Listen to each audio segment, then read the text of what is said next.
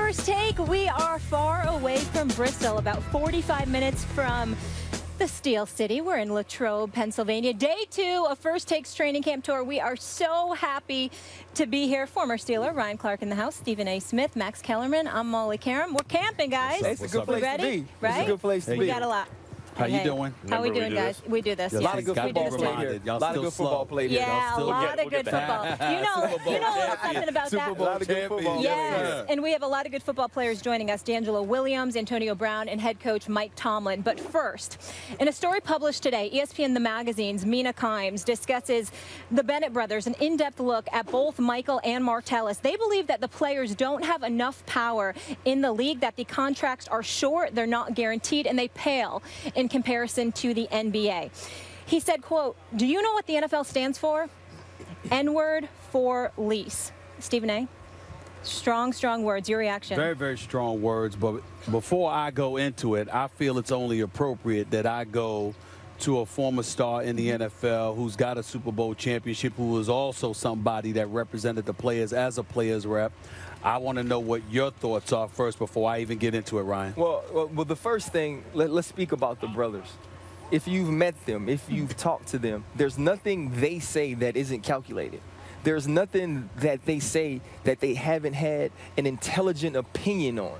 So that's the first thing. These are not words they're just throwing out, or Martellus is throwing out at this time. Michael Bennett came along in the NFLPA as I was kind of ushering out right before I started to retire. He was always in the meeting talking about ways to monetize the player, ways for the players to make more money off of their likenesses. And if you continue to read through this, you say, okay, this is what they're talking about. How many black owners do we have? How many players are able to profit off of who they are, the way the league is making money?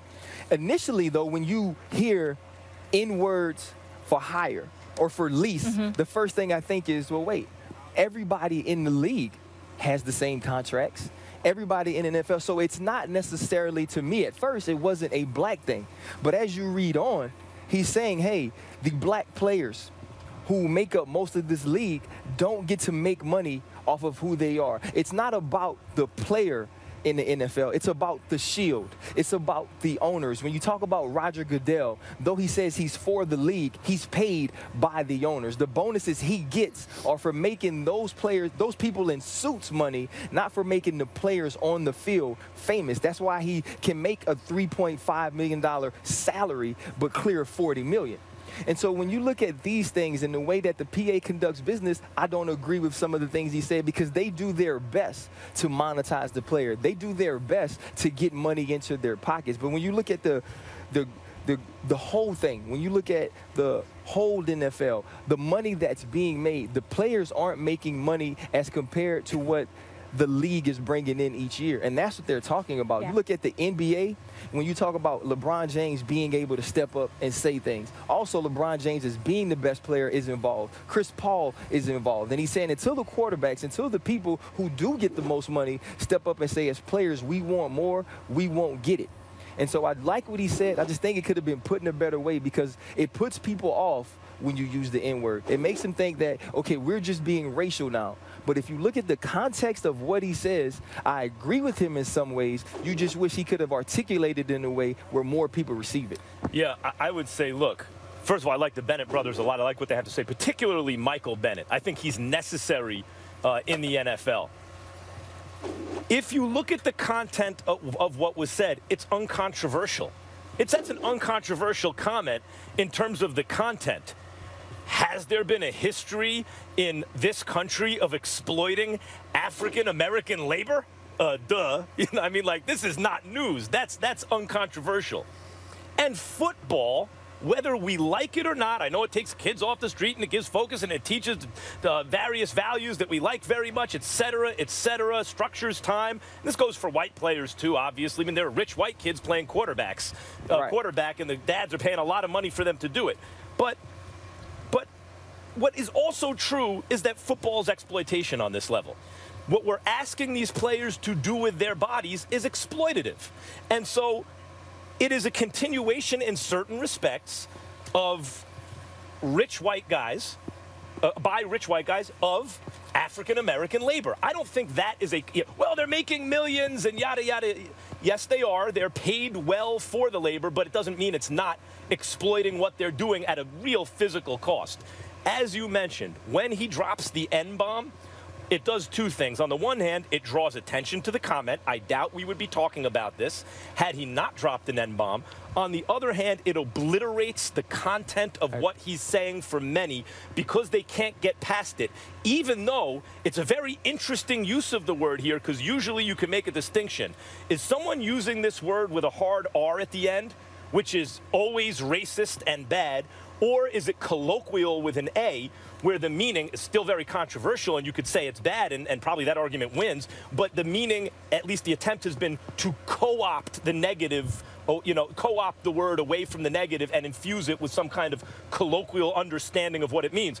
It's kind of splitting the difference, because when he says N-bomb for lease, he's making reference to a racist past in this country while also using the word colloquially. Still, it obliterates his meaning for most. It obliterates his meaning for most. I get where both of you are coming from. I don't disagree with any point that either of y'all made. But I also want to bring it back to a football perspective in this regard. First of all, you have no business using the word in that incendiary manner because, again, it obliterates, like you said, the point that he was trying to make. We understand if we read further in the article where he has a line here where he's talking about, they know, the article is talking about how the brothers know what it means to be labor instead of capital, growing up because of their dad, and talking about growing up, black people never owned anything, Martellus says. I want to build, I want to make. Well, in making that statement, one must ask, even though if you're Michael Bennett, you may deserve more money, you may want more money, you may be upset at the contract that you signed with the Seattle Seahawks. Yes, Martellus Bennett feels he was also underpaid. He was also underappreciated in Dallas to a lesser degree, in New York, before going to Chicago where he excelled.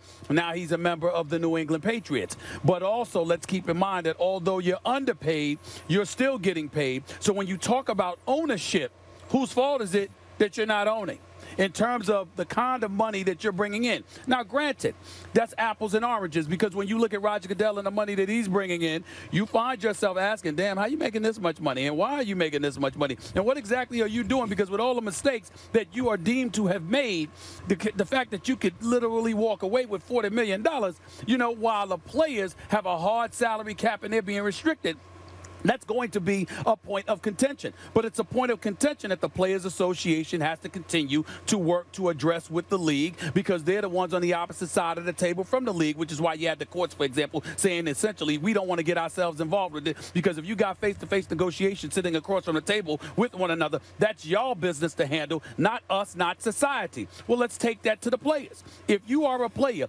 yeah, you might deserve $30 million. Yeah, you might deserve $40 million. Yeah, you might only be getting paid $10 to $12 million. But that $10 to $12 million should enable you to do some of the very, very things that you're acting like you're being prohibited and inhibited from doing. And that's just not true. The fact is, if you're Martellus Bennett, if you're Michael Bennett, two good guys, two highly intelligent guys, two conscientious guys, fun-loving guys, because they joke a lot, which is why I had to read this article, because I had to get in context. Were they joking? Were they serious? Because they say a lot of jokes that are a bit off-putting at times, but they are absolutely joking in a lot of instances and mean no harm to anybody. They're really, really nice guys and highly intelligent. But the flip side is they weren't doing that here. They were bringing attention to the NFL, the business of the NFL, and what it is, while at the same time acting to some degree like they're not benefiting to the degree that they're benefiting. Do they deserve more? In all likelihood, yes.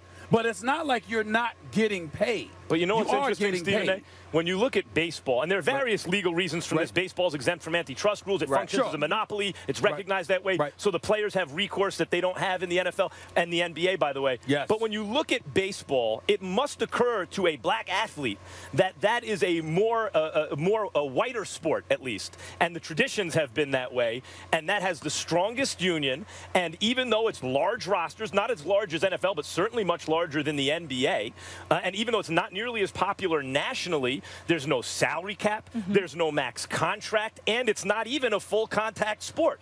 So you might understand why, as you were the member of a union in a full contact sport that's largely African American, says why are there hard caps? Why are there max contracts? I understand that too, but history dictates sometimes where we go into the future.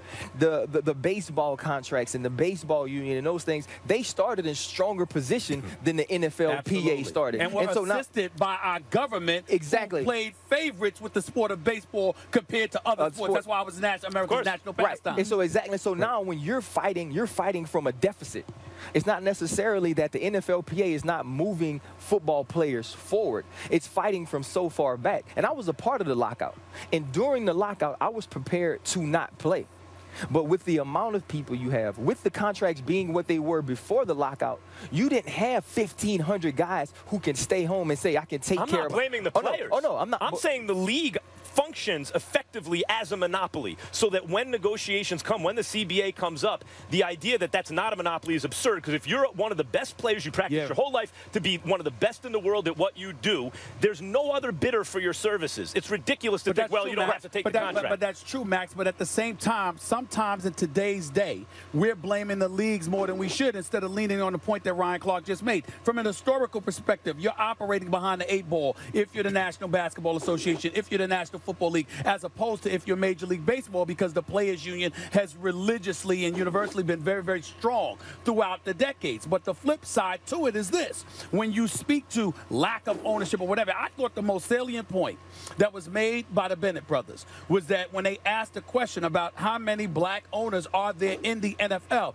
because you know there are some black people who would love to own an NFL franchise, get a group together, do what you got to do. And so as a result, your board of governors, you don't have to let them in. You get to select who you will allow to have an ownership stake in your league under that NFL banner. So that's a strong argument. But as a player, even though I will openly acknowledge that they both deserve more money as far as I'm concerned, the flip side to it, and what cannot be escaped, is the fact that the money that you're making is not prohibiting you from doing more. And there are a lot of players in the league who get that money, who spend it, but don't necessarily do all the right things with it. And then they want to look to the NFL or somebody else and point the finger. And that's not accurate. I think the difference in that is, though, they're not speaking about what they can do outside of football with the money that they're making. They're speaking of the money they are making playing football, the money that they're able to generate for themselves because of what they've been able to do. And when you talk about the owners and black owners and them, it's a good old boy club. No question. When they sat across the table from us in negotiations, we realized there was a difference. But you know what? And we're here at Steelers training camp, and the Rooney Rule always pops up in my mind, because the Rooney's a great old school, Northeast football franchise and family and all that stuff. And because of the Rooney Rule, a guy like Mike Tomlin even gets a look. And as much as people object to the idea that they're just checking a box, it's just they just have to bring a guy in an interview. But the fact is, when they did that, there was Mike Tomlin in an interview, and I'm quite sure Mike Tomlin in an interview blows everyone away in the room and winds up with a job. And I bring that up because it's about introducing people into the old boy network, into that true, club. But it can't be gratuitous. It can't be a token interview, because if you do too many of them, then ultimately your cachet dwindles, because you're the guy owners call upon to come in and do the interview to make us look like we were really entertaining diversity when we really were not. So in that regard, I think that's something that we have to watch out for. It's not that it's enough. It's that Mike Tomlin is the head coach of the Pittsburgh Steelers because of that rule, giving him the opportunity to get in front of those people. I'm speaking to your point about the NFL owners. Sure. Right, I was here when that happened, and it was Mike Tomlin. When he came in, he wasn't the guy for the job. He came in and took the job. Right. He earned the job. But it also speaks to different owners in the fact that the Rooney Rule was put in to give these jobs the opportunity, these guys the opportunity for jobs. But you also have to take it seriously when they come in. You also have to take the rule at its nature and believe in it and think it's true, and not use it as a token, not just to check off a list. Because there are guys that do that. Right. But let's stay on the players, because you're absolutely right about that with the coaches. But in the same, we're here at Steelers camp. We are here. This is Steeler Nation. They got 6 Lombardi trophies, okay, in their hallways. And we're talking about a coach in Mike Tomlin, universally respected, one of the great coaches in football, and probably the best interview in all of football. I can't wait for him to come on the show today. But here's the flip side to it.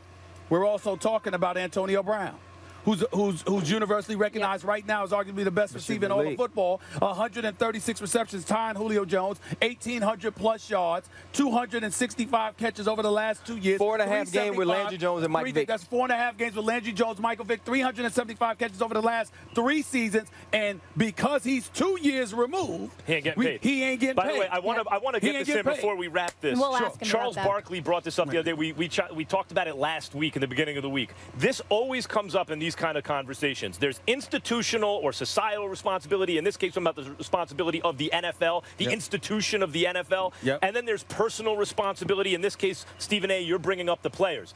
People of a progressive bent will tend to focus on the institutional responsibility. People of a conservative bent will tend to focus on personal responsibility. Both of them are legitimate point of views, and they both have a place in the discussion. I agree. Right. Totally. Well, and just the last thing for me, this conversation got to a lot of black and white. And I think that's what the comment and using the N-word brought us to. It was a broader question. It was a broader interview and quotes by these guys, because it's about the player and the owner and the league and the ownership of the league. And I don't mean ownership as in owning a team, the ownership that each person gets to take in what they do, their value, and what they bring to the table. But that is why it comes down to black and white, because the absence of that power to the mind's eye on a part of a player ultimately takes you there. And that's the problem. That's why it couldn't be avoided. Yes, the N-word shouldn't have been mentioned, but the N-word was emblematic of clearly what he feels, because he believes that as a black man, not a football player, that's why this is happening. Did it have a good effect or not? Because on the one hand, we don't talk about this if he doesn't drop the N-bomb. On the other hand, by dropping the N-bomb, many people's ears are going to turn off. As long as he's willing to back it up, it's a good thing. I'm not saying using the N-word was a good thing, but the subject is a good thing. And we're talking about it. We'll leave it there. You can check out the full comments from the Bennett brothers, this piece in its entirety in ESPN the magazine. First Take just getting started from Steelers camp. When we come back, a little more contract talk. Guess who's buying dinner? Tyrann Mathieu. He got paid. We'll tell you about his contract details, react to it when First Take returns from Latrobe.